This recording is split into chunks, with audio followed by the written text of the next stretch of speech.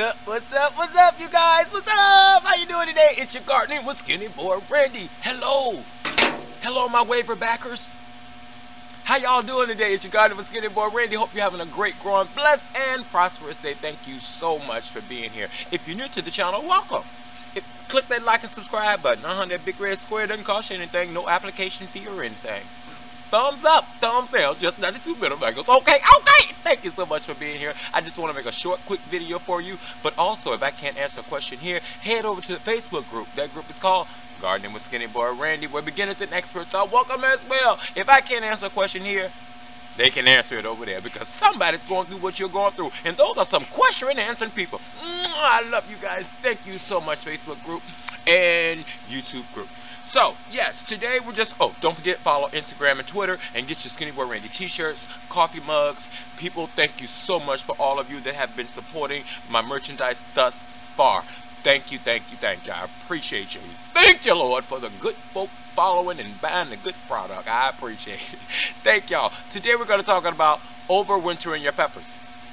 There are several different ways you can do it. Everybody has their own opinion, but I'm just going to show you the Skinny Boy Randy way. And there are certain peppers that you know you want to save.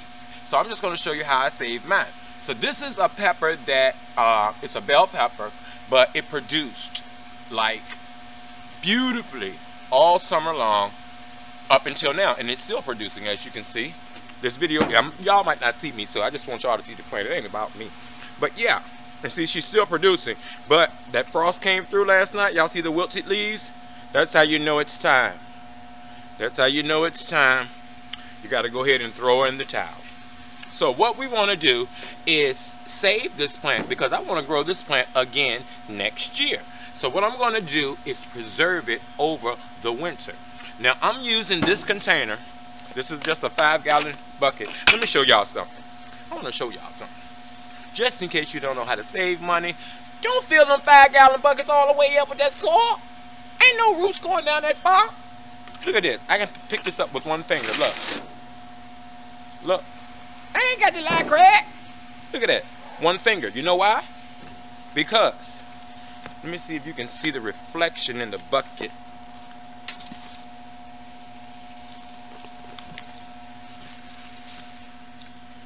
Well, if you can't see it, I can see it. But I can tell from here down, from here, halfway almost down the bucket, is plastic that the soil came in. And you guys watch me fill my buckets out. It's full of plastic. And this one bucket grew peppers, greens, and look how tall this okra is. The okra is taller than me. Can y'all see it? Yeah. And look, I can lift it with one finger because I have all this in this one bucket. Pepper plant, okra tree, and look at the giant red mustard greens that have just made their, let me get you back down, made their way right into the bucket. Giant red mustards in there, along with the pepper plant. So you can companion plant. You can get a lot of different things in a small space, you guys. Okay. So let's just dive right into the video. What we want to do is trim this down, prune it down. I'm gonna get you on the plant. We want to prune it down because we don't want this plant to try and reflower and make leaves. We want it to store all the energy that it has over winter. 3 months. We wanted to store all that energy over winter. So what we do is we go in and we trim off all the excess. First, go ahead and pick your peppers off. You don't have to be pretty, y'all. We're about to chop it up. It's going to look drastic, but this is what you have to do. So get all the peppers off. Yeah, I think all of them are off. One more over here, Heidi.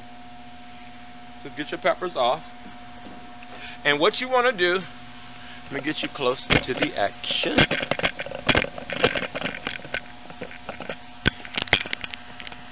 Okay. Can y'all see me? Okay. Now this is, like I said, in this 5-gallon bucket. The root system doesn't get that long on peppers, y'all, so save yourself some money. and fill this, put that, those bags of soil you buy, fill it up halfway with that. And it drains anyway because you're crinkling up the plastic, and then you fill it in with the soil. And you can grow a whole bunch of stuff, even some carrots in here growing. All that in one bucket, y'all. Don't let nobody tell you what to do in your garden. Okay, so what I'm gonna do, just come in and start trimming off from the top. And what you're pretty much doing, you want to leave the mother stem, this stem all the way up, okay, into that V. You see that V, and it goes out like that. All this extra after you get to the V is just extra. So just cut off those little extra stems. You don't need them. And just leave your V. Okay? Just like that. Like I said, it's going to look drastic, but next year you'll be able to pull this out of your, if you have a garage or a shed with a window, you can leave it in there because it does need light. You can't just leave it in the garage. I'm going to go down here and trim all this off just like this. And just snip right there. And that's keeping the plant from trying to reproduce, because a pepper plant will go dormant. Let's get all that extra off. All the extra things. Anywhere you see where a leaf was growing out, just want to get all that out. That's what you're doing. Okay? And I'm going to leave that much of the plant. That's all. You want it to be almost bare. Well, pretty much it's bare. Y'all, there's a, look y'all. I ain't got the lie, Craig. Look at all the stuff that was growing in this bucket. A pea. This, a bean. Yep, look. Beans. In this same 5-gallon bucket. Okay, so we have peppers. We got giant red mustards. We got carrots. We got beans, and we got a whole okra tree. Y'all don't let nobody tell you what to do in your garden. So once you get it down like this, what you want to do is get some of your good old, if you have compost, fertilizer, cow manure, whatever you have, and pack it around it. Pack it around it. Just like that.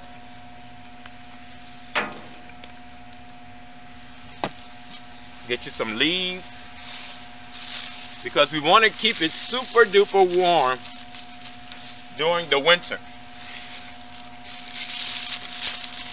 So that's all you want to do. Give it a little current packing. And now at this point you can water it with some fish emulsion 511 or whatever type of liquid fertilizer you have. You can water it in, add any other type of nutrients that you like. It will work. But that's how you prune your pepper plant, and you do it the same way if you were doing it in the soil. Now, if you have mild winters, you know, you don't have to worry about doing it in a container. But if you have those really strong winters, sometimes like we do, you want to dig that plant up without disturbing the roots.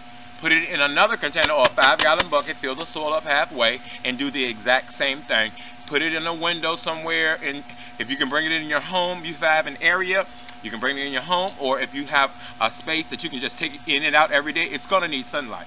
But it will go dormant, it will stay dormant, and you don't really have to do anything to it, you know.